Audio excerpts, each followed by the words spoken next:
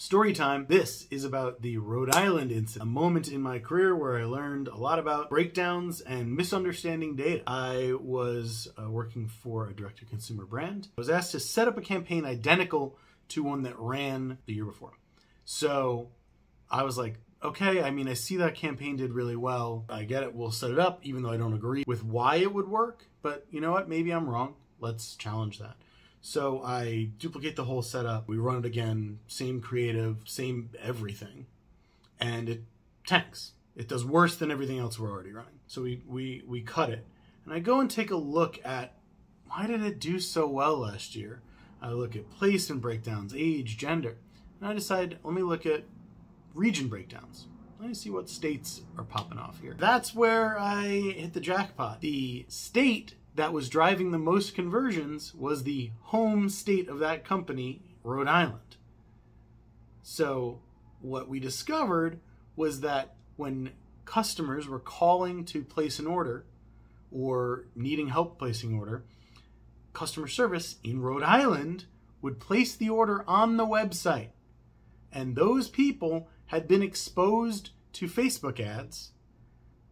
And because of, at the time, the 28-day click attribution, someone could have clicked an ad and then been responsible for dozens, if not hundreds, but dozens of conversions and thousands of dollars in revenue.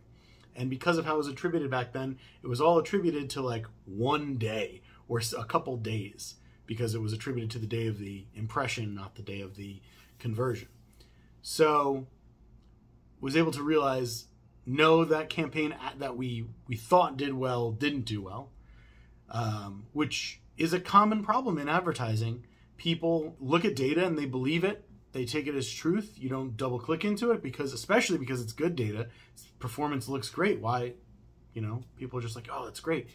So big learning from there. Make sure you look at your placement breakdowns if something is seemingly too good to be true or too bad to be true.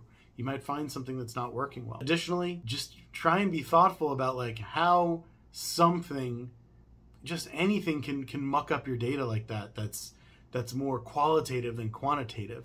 And don't just take your numbers for what they are. It's really easy to just trust the numbers because they're numbers, and numbers don't lie. People say stuff like that. But in reality, humans make mistakes. And humans make mistakes that impact what numbers you look at.